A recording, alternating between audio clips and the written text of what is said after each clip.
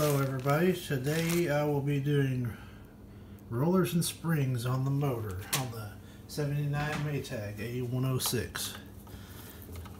I've got the machine unplugged for safety, of course. Take off this cover.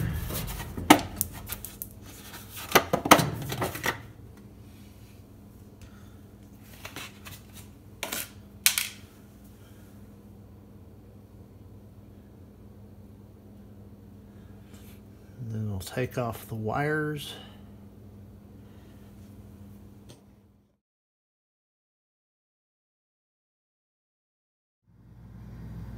Okay, I got the belts off. It actually doesn't look half bad underneath. Not as much oil as I thought there was. So that's a good thing. So I'm gonna go ahead and get that pulley off.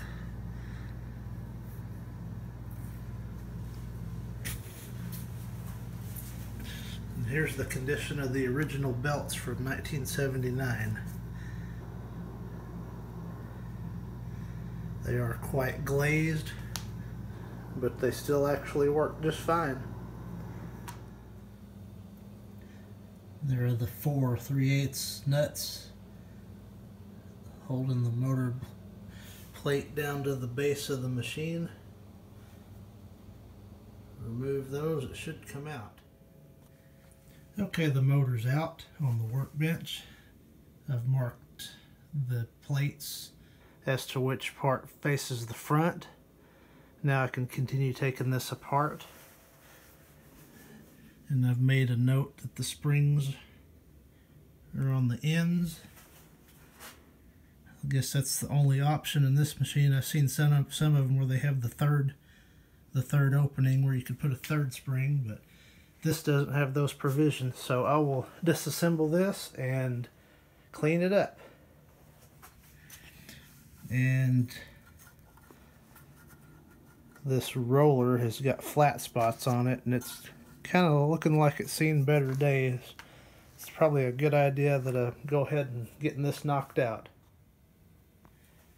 And to remove the motor from the base, there are 4 more 3/8 nuts that need to come off. 2 in the front, 2 in the back. And I'm also taking note of how these springs are put in. The hooks point down on that side, on the front side, and they point up on the back side.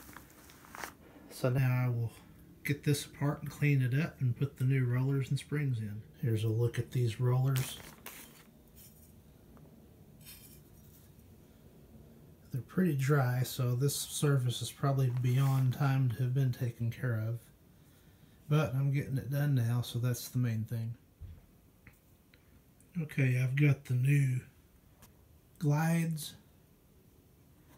and got them lubricated with the included packs of lubricant, and now I will reassemble. Okay, the motor is mounted back onto the base plate, now ready for reassembly into the washing machine. And I'll go ahead and wait and hook the springs until after I get the motor mounted back on the base of the machine. And I almost forgot the ground wire, but there it is. So now we're ready to go back into the washing machine with this. Okay, the motor's mounted back in place. Now to hook the wires back up, put the pulley back on, and then put the belts back on. I'll hook the springs up before I do that. But I've cleaned up underneath. It doesn't look half bad. I can just see the dampers. They're still in place, but they look awful thin. So that's certainly on the list to replace those. But doing one thing at a time, and today's taking care of the motor. Okay, everything's hooked back up. Springs are hooked up. Everything seems to be gliding pretty easily. So now it's time to put the pulley on and put the belts back on.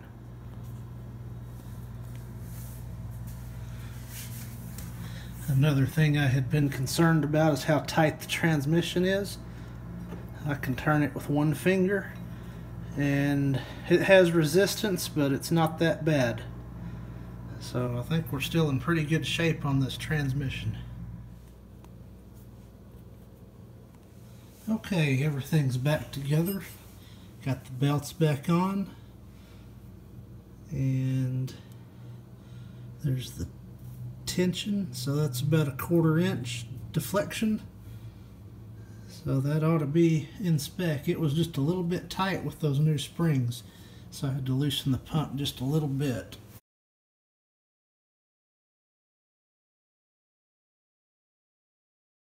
It's time to tip it back down and make sure it still works. We're going to get a startup sound of the beast. It's just about filled up.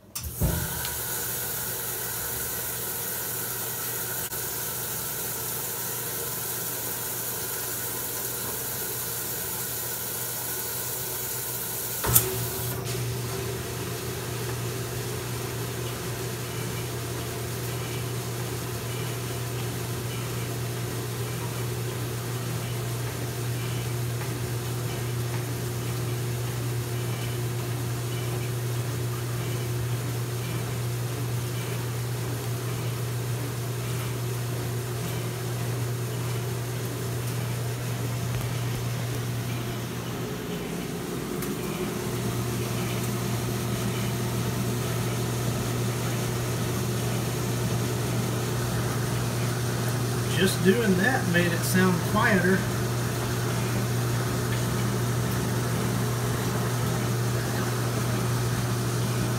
So I'd say that was a pretty good repair.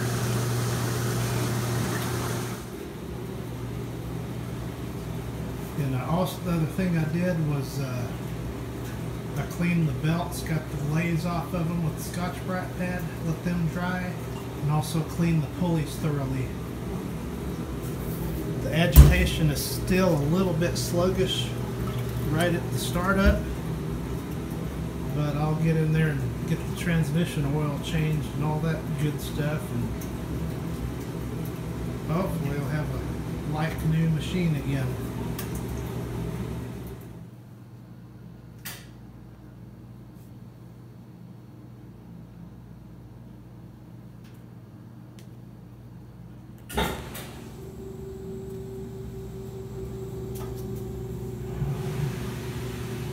Okay, that's good. Didn't squeal when it went into spin, so apparently the belts are tensioned correctly. So that's the only other thing I wanted to check.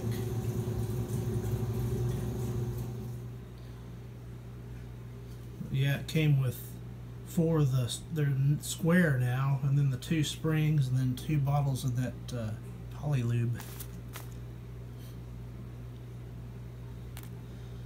And it's 205000 rollers and springs. So thanks for watching.